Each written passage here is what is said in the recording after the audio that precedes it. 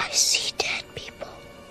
And to not just help people in the moment, but to teach them how to protect themselves moving forward, because I know firsthand that once these energies, spirits, ghosts, whatever it is, find you, they'll keep finding you. Wait a minute. Stormy Daniels speaks to the dead. I've always had some pretty intense paranormal experiences growing up, but I've been doing it professionally and full-time for about 2.5 years. So if there's someone here with us, could you please let us know? Could you knock on something? Could you touch one of these objects? Could you touch one of us? Everyone has this fear of death. I don't know what particularly happens, but I do know that it doesn't just end. I guess the larger question is, are these malevolent, these things that you encounter, that you channel, that you're a medium for? I would say 95 to 95%, no, absolutely not. They're benevolent or indifferent even, you know what I mean? I've only come across a few things that were really, really negative. Like I mentioned my partner in the show, Justin. I've never been afraid of him in any capacity. He came into the bathroom while I was getting ready. He came in behind me and I literally wanted to like jump out of a window. I have never been afraid of him, and he just stood behind me and looked at me, and he later confessed that he wanted to hurt everybody, and that's not him. That's not him. And he got a hold of himself and went outside, but like everybody felt like this oppression. I don't know, like it was a bad vibe all night. And then you have intelligent spirits, intelligent human spirits, and you have non-human spirits. And then I just only started kind of opening my mind to what could be an alien. Like if you look at drawings and things of aliens, they look very similar to what other people call a demon. So if you're super, super religious, hardcore Christian, and you don't believe in aliens, and you see this thing outside your house looking in, the word that your language and you're gonna use is demon. Right. And then you might have another person that doesn't believe in demons, has never read the Bible, doesn't know what a demon looks like, and they see the same thing looking in, and your verbiage is gonna immediately be alien. According to the Hills, we are told, I see dead people. Alvin Bragg's case against Trump goes paranormal. And they went on to say, I see dead people before this week. That claim was most associated with the 9-year-old character Cole Sear from the 1999 film, The Sixth Sense. Now, it is one of the talents claimed by former adult film actress Stormy Daniels in her bizarre testimony in Manhattan during former President Donald Trump trials. What in the world is going on here? Adam Hunter posted on Twitter, Stormy Daniels said she can speak to dead people, so she obviously been in touch with Joe Biden. Come on, man.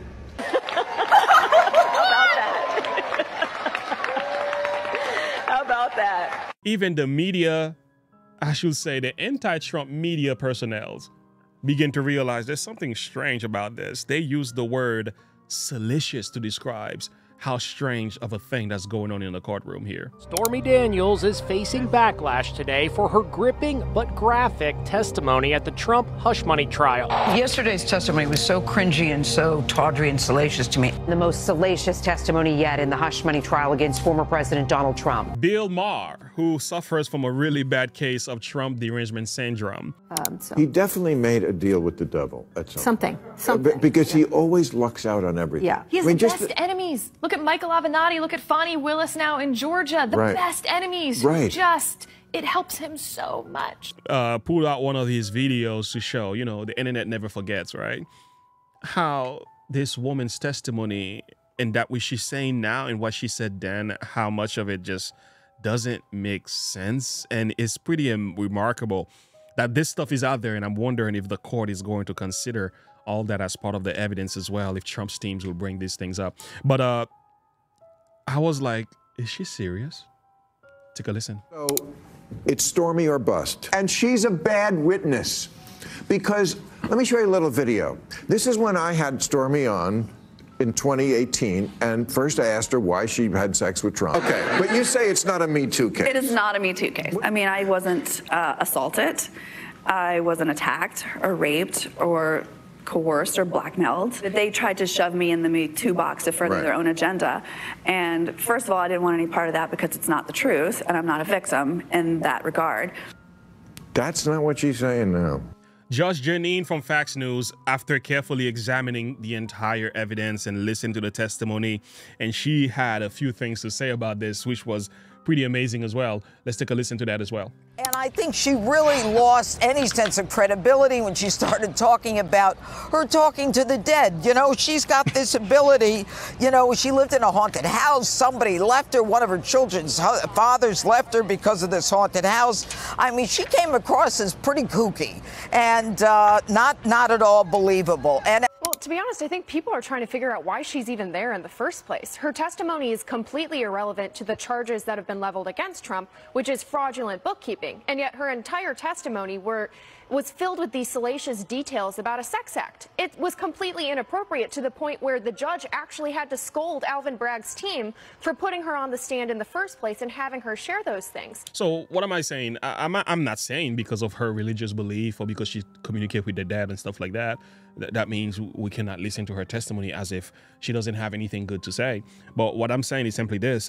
She is contradicting herself in that the more she speaks, the less credible she becomes. And it begins to really show that there is something politically wrong behind a lot of what's happening to Mr. Trump. Again, it goes back to what he's been saying. This is another one of election interference again and again being raised against them. And it is very obvious what's going on here. No, I'm being indicted for you. I'm being indicted because of what we've done, and I'm being indicted because they're afraid of all of us, because we have a movement that's never been seen in the history of our country. Make America great again, MAGA. What are the odds that an incident from 15 to 20 years ago would now become the object of litigation just months before an election?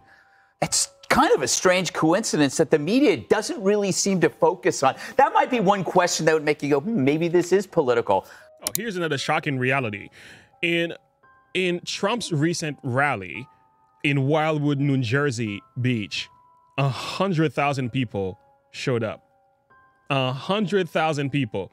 We are told, my dear friends, Wildwood became a hotspot of Saturday as local official said nearly 100,000 people packed the beach to get a glimpse of former President Donald Trump. What is this telling you? Well, I'll tell you what this is telling you. People love Trump. People are sympathizing with Trump.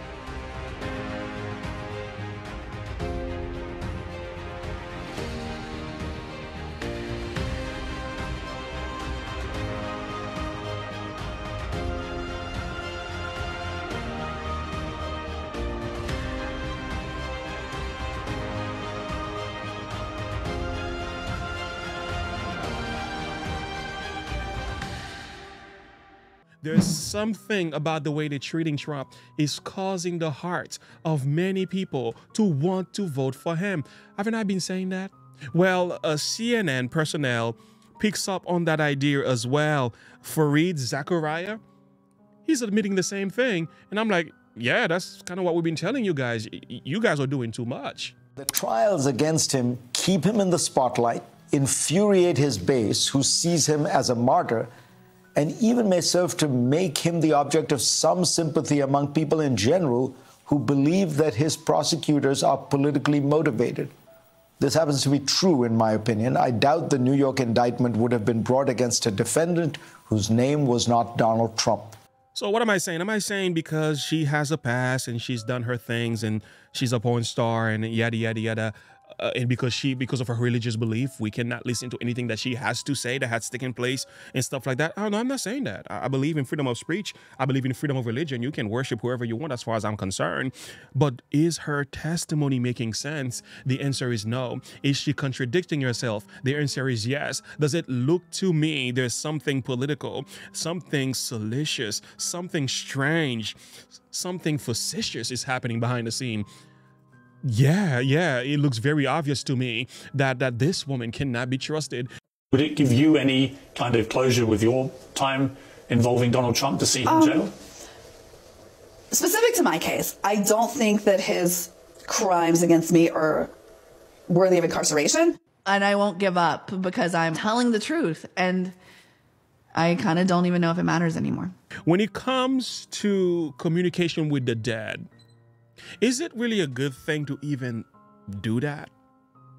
The Bible tells us we need to be very careful with people who are communicating with the dead. I'm not saying you need to mistreat them. You need to call them out. I'm in no way saying you need to attack them. All I'm simply saying is any form of communication with the dead is forbidden in the scripture, and I'm going to tell you why. In Deuteronomy chapter 18, we are told we should not have communication with the dead. The children of Israel were told to do so. It is an abomination unto the Lord. Even the nation that came before the Israelites inherited the land of Canaan. We are told the Lord drove them out because of this. Spiritualism, mysticism, New Age teachings, the doctrines of connecting with familiar spirits. These are things the Bible speaks against. We should not be promoting that. And not only so, we are told and secondly, we are told in Ecclesiastes chapter 9, verses 5 to 6, that the living know that they shall die, but the dead know not anything. They don't have a reward. They do not have love. They do not have envy.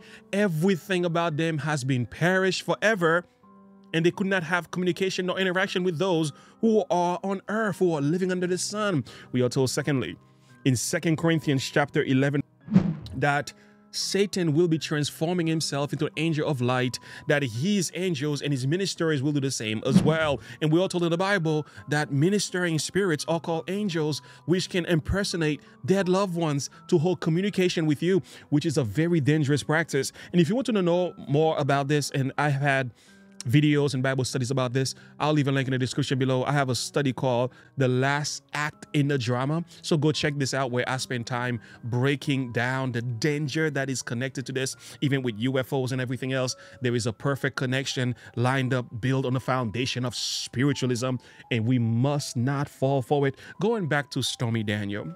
I wasn't attacked or raped or coerced or blackmailed. They tried to shove me in the Me Too box to further their own agenda.